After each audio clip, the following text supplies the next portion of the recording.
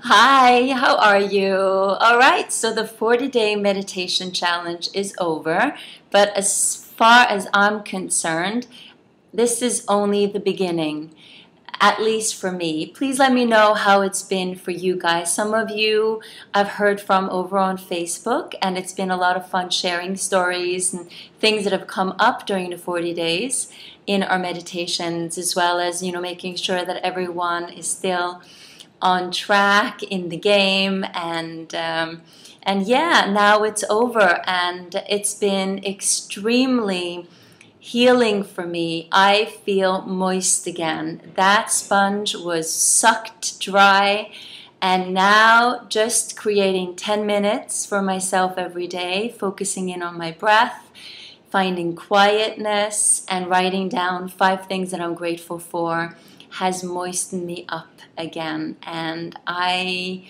cannot even tell you, but I think that it shows on my face that I have a different kind of glow because I can feel it. And this is one thing that I know for sure now, is that we have all of the answers inside of us. Yes, there are times when we have to consult our friends or therapists and, professionals. But I think, and especially if we have a lot of problems or deep problems, but I think, on a daily basis, regardless of that, the more time or the more regular you can be in just sitting down quietly, cross-legged, on the floor, in a chair, wherever it might be, sit upright, close your eyes, inhale and exhale, and just notice what thoughts are inside of your head. Just notice. Notice what is occupying you. Notice what is throwing you off. Maybe you won't notice it at first when you get started, but as you continue to do it, you will be able to separate your thoughts.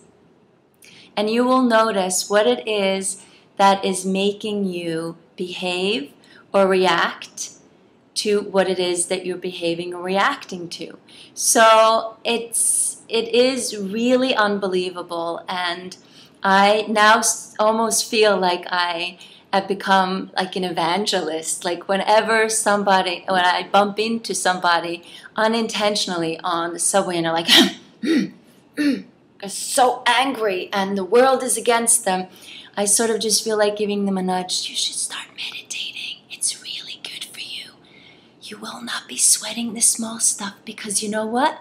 If you go to Calcutta in India, there's a lot of people, and that subway or those trains are really crowded. And you know what? New York, in comparison, is deserted, and it's really clean here too.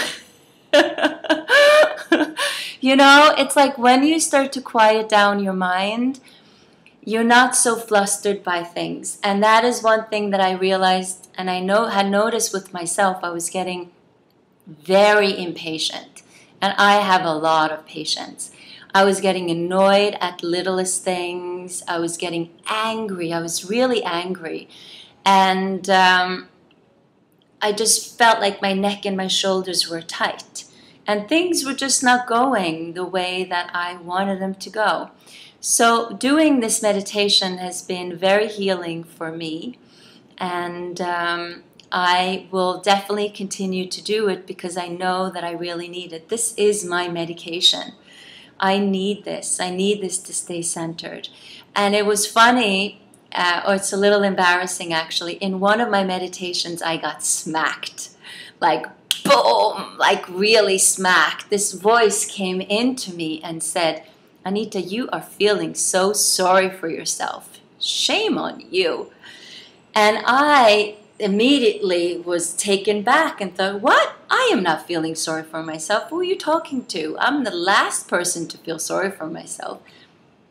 And then I walked through the day and I was like, yeah, you know what? I have been feeling sorry for myself. And I was sort of shocked.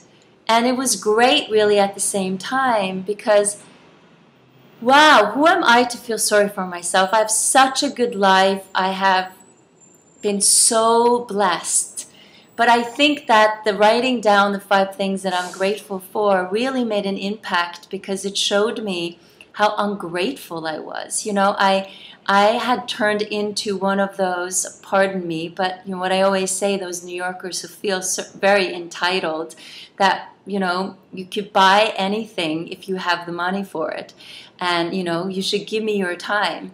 I became one of those people.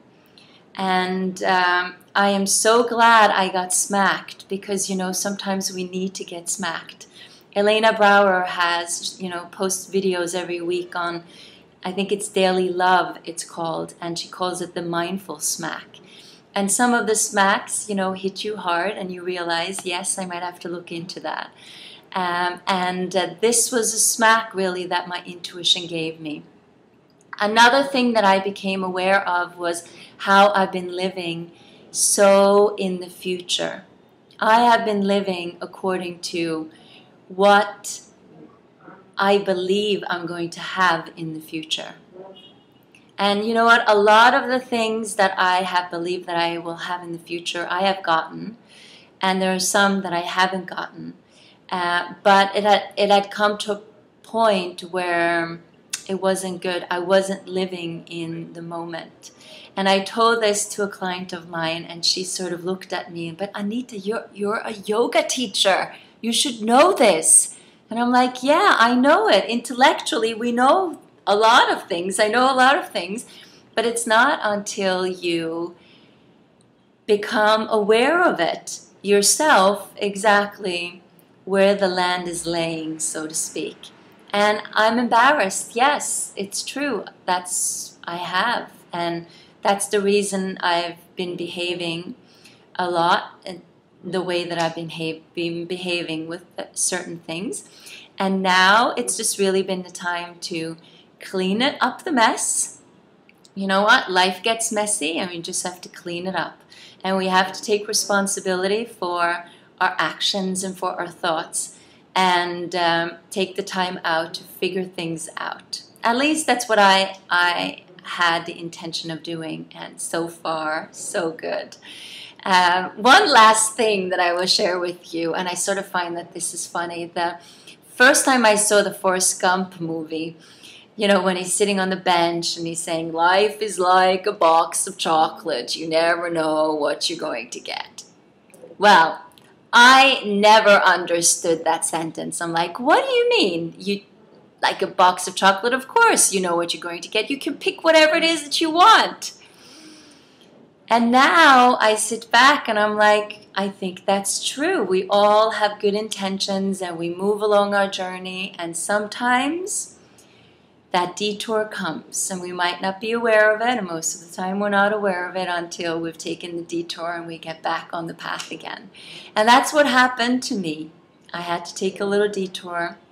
I'm much stronger, much clearer. I have much more confidence about myself because of it, so I'm extremely grateful for that.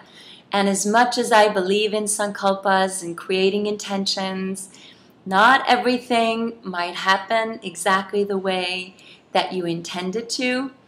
And now I'm starting to understand Forrest Gump a little bit more. Have you guys understood that? I said that to my husband and my cousin visiting from Norway here. I said, I never understood that. And I'm like, really? And my husband said, well, Anita, you're growing up. Yes. I'm finally growing up. Anyway, guys, so that's my story. There was nothing I could teach you in these 40 days about meditation. Maybe now, moving forward, there is a little something I can teach you. All I could do was to share my little epiphanies here, and hopefully it can, you know, help you in some way, maybe inspire you at least to create some time in your own life to focus in on your breath and get some clarity in your thoughts and know what's inside of there and why you're reacting the way that you do.